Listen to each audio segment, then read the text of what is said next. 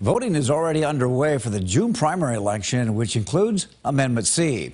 Amendment C would raise the threshold to 60% for future ballot measures involving changing taxes or spending more than $10 million. A lawsuit against Amendment C has already been filed.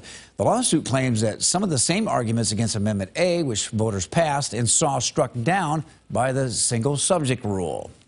I'm not on the Supreme Court, obviously, but they looked at the marijuana law and they said that had two different subject matters on it. By golly, there's no doubt in my mind this has two subject matters on it. One Republican lawmaker believes something needs to change so ballot measures don't keep being challenged after the votes are counted. Digital reporter Eric Mayer dives into the issue in a KELOLAND.com original online right now.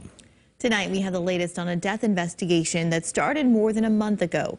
22-year-old Jackson Phillips entered a not guilty plea in the murder of 20-year-old Randy Gerlach.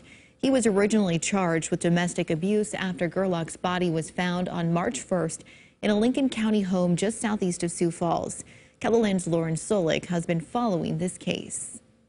Jackson Phillips was at the Lincoln County Courthouse today to hear his newest charges: 2 counts of murder and 2